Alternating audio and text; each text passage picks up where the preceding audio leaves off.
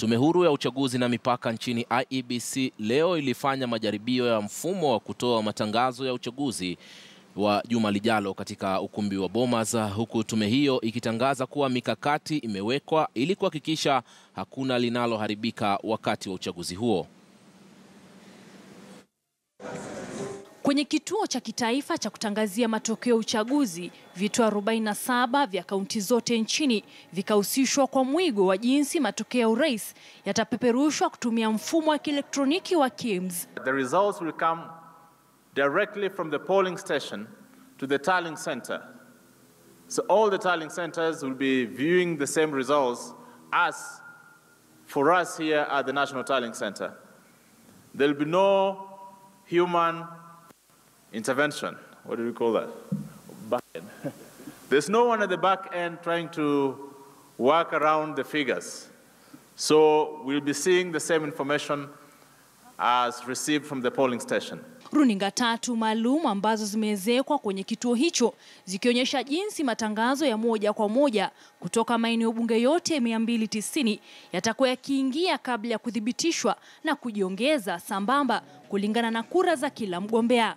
The security of our staff has been guaranteed. The government, through IG, has provided they are making arrangements to provide security for our staff, senior staff, and returning officers all over the country. And this will go a long way to ensure that the election goes on without any hitch.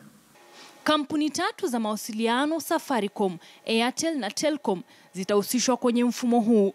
Mwenyekiti wa Fula Chebukati amesisitiza kwamba kutakuwa na haja ya kutafuta wataalamu wa kimataifa kufanikisha uchaguzi mzima. The normal public communication is not going to be interrupted in the course of the transmission of results, as we have availed sufficient capacity to be able to deal with both the private communication that will be required by the IEBC, as well as the public communication that will enable Kenyans to be able to communicate.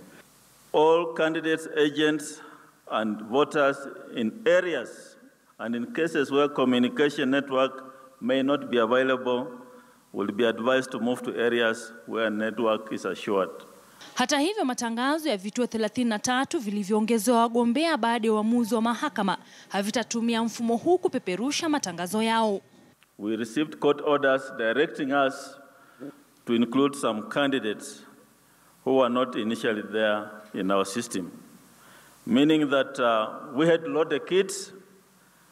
The kits are loaded with the register of voters as well as the names of the candidates. So we could not accommodate some of the candidates, but this does not affect presidential candidates. Cecilia Kesho, KTN Leo, Nairobi. Na mtazamaji, tunaendelea kukuarifu na kinachoendelea hivi sasa. Ninampisha mwanahabari mwenzangu Joy Dorin Mbira ambaye yuko katika upande wa pili wa studio atuarifu na kinachoendelea kwenye mitandao ya kijamii.